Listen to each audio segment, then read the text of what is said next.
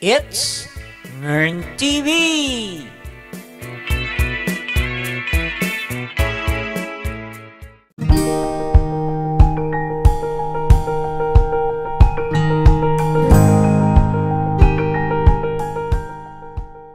Hello mga katropa! Ayos ba tayo dyan?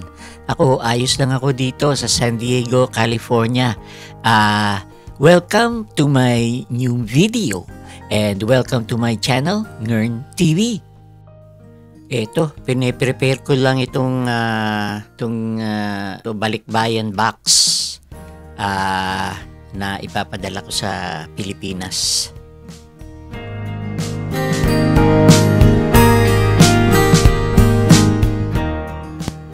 This is for charity. Papadala ko dun sa mga IPs sa Pilipinas.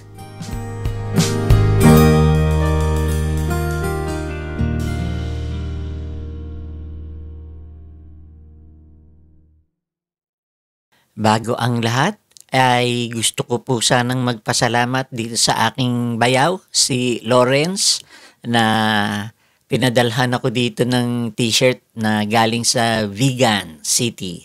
Thank you, bro!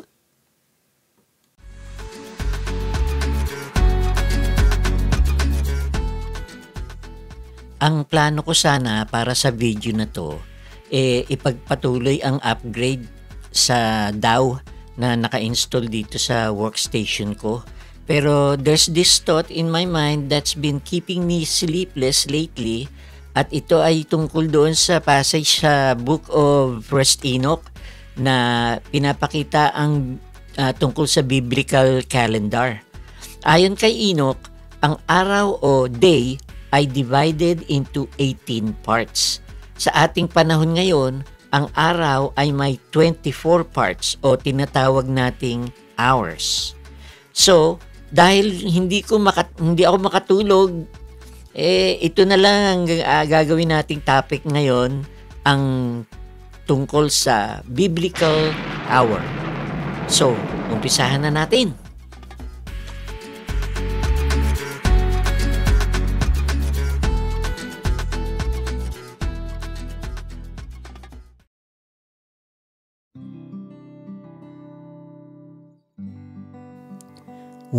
Enoch 72 verse 10. On that day, the day is longer than the night by a ninth part, and the day amounts exactly to 10 parts, and the night by 8 parts. Okay, so ito pong verse na to ay patungkol sa last day of the first month in the Enoch calendar. According to this verse, ang huling araw daw nung last day of the first month, ang araw o daytime ay magiging 10 parts at ang gabi o dilim ay magiging 8 parts. Indication lang na ang buong araw ay equal to 18 parts, di ba?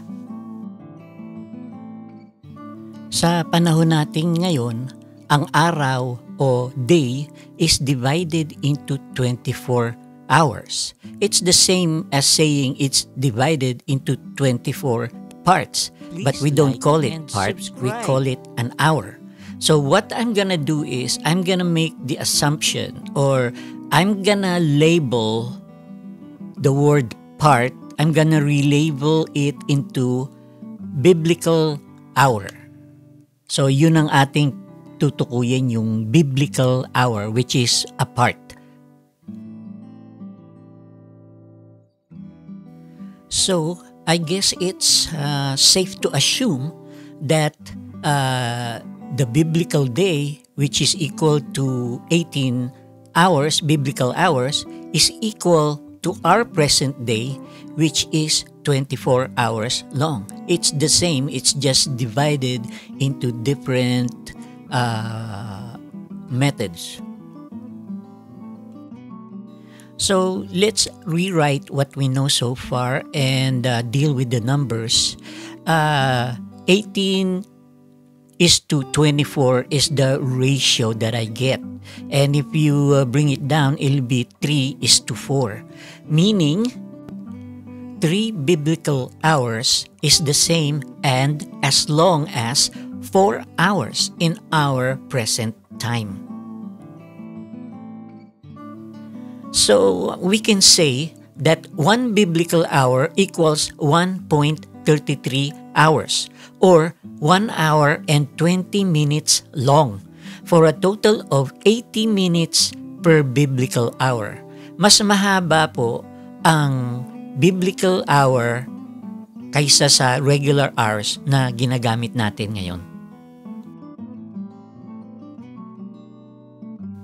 Okay, so dito naman gumawa ako ng table para i-compare kung ano yung sukat nung araw in biblical time at saka regular time. Yung table sa gitna parang scale siya na doon kino-compare niya yung haba ng oras. Ito po yung scale ng regular time or 24 hours a day at yung corresponding scale niya sa ilalim na nagre-relate doon sa biblical hour scale. Dito po naman ay pinapakita sa ilalim itong biblical time scale which is 18 parts per day or 18 biblical hours per day. At doon naman sa taas niya ay makikita ninyo yung scale nagko-compare sa regular time. Dito po sa tatlong tables na to, ina-assume ko na ang araw ay nag-uumpisa sa umaga. Sa biblical time scale, ang umpisa ng araw o sunrise ay ang 0 hour.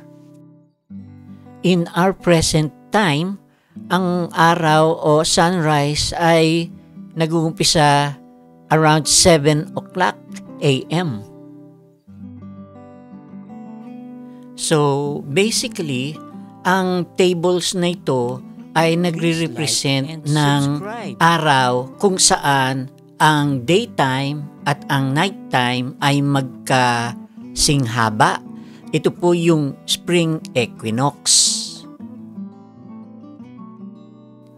Here we have the middle table, which is actually a scale comparing biblical time below to regular time above, so that if you look at this scale, 0 hour in the biblical day or biblical hour is 7 a.m. In the morning in regular time, so that 11 o'clock a.m. in regular time is only in the third hour or hour 3 of the biblical scale. Okay, so nandito na po tayo sa final stretch at ang ipinapakita ko ngayon dito sa inyo ay yung spreadsheet na ginawa ko at dito ay kaya nating i-convert yung regular hour into biblical hour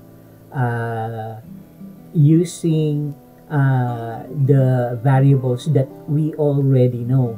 So I'm gonna share the formula with you later on if you want to. Pero basically, what I've done is this: I've been able to convert regular time to biblical time. Okay, so that as you can see here, I inputted 7 for 7 a.m. okay, in the morning, and it gave me an answer of 18 or 18 hours 0 minutes. That in biblical time, 18 hours is the same as 0 hour. Okay, so yeah, that's what that means. so that if you input, let's input 8 o'clock a.m., right? And it will show me a biblical time of 0 hour and 60 minutes. Kita nyo ba yun? Kasi ang regular hour is shorter than a biblical hour. Okay? Ang regular hour is only 80, a regular hour is only 60 minutes. That's why yun ang sagot dito sa aking spreadsheet. Let's see about 12 a.m. lunchtime. So it turns out lunchtime is at hour 3 and 60 minutes. Okay, 3:60, and that is the biblical time. Okay, so what's the importance? It's not really that important, other than I'm just trying to explain the kind of thinking that they had in those days, you know, in ancient times. For example, ewan ko kung tama to, so correct me if I'm wrong.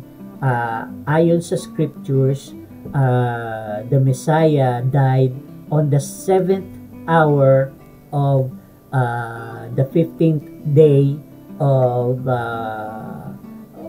the first month, which is the second day of the Feast of Unleavened Bread. And so if they said 7th hour, okay, what is it in regular time? Now, I don't have that formula yet, but we can plug in some numbers here. Okay, so let's go back to the other sheet that I have. Let's open that file. Open recent, right here. Okay, now, okay, so if they say that the Messiah died on the 7th hour, right? If you look at this table here, if you use regular time, the 7th hour would be from morning, 7, 8, 9, 10, 11, 12, 1, 2. Around 2 o'clock in the afternoon. That would be the time of the Messiah. But if you look at biblical time and you say the 7th hour, okay, the 7th hour is around 16:20 regular time. 16:20 regular time. That's 4:20 in the afternoon. So, alin kaya ang tama? Yung 2 o'clock na sinasabi nila o yung 4:20 na nakikita ko dito sa scales ko? Big question. And so, my quest for God's truth continues. It seems that ancient knowledge can be quite an eye-opener. Even such a simple timescale can reveal some truths, no matter how trivial. Nevertheless, I find it important to note so that we can get a better understanding, a better idea of just how the ancients, since the time of Enoch and before the great flood, kept the daily time compared to our present time scale. Meron ba kayong mga tanong? Kung meron kayong mga tanong, i-write down lang ninyo sa comment section nitong video na to and I will try to answer them the best I could. So, dito na lang muna mga katropa and I'll see you on the next video.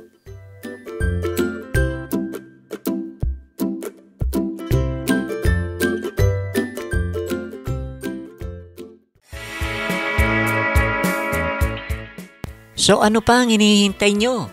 Click on the like button mga katropa. At mag-subscribe na rin kayo para masuportahan ang aking channel.